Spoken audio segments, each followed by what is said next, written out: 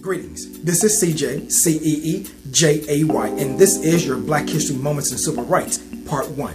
On October 6, 1921, a civil rights icon was born. Reverend Dr. Joseph Eccles Lowery worked in tandem with Reverend Dr. Martin Luther King Jr.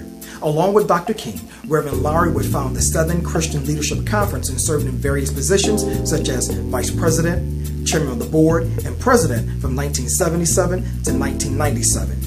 He would graduate from Payne College and would later attend Payne Theological Seminary and would receive his Doctor of Divinity from Chicago Ecumenical Institute. In 1950, he would marry Evelyn Gibson, who herself was a civil rights activist and leader.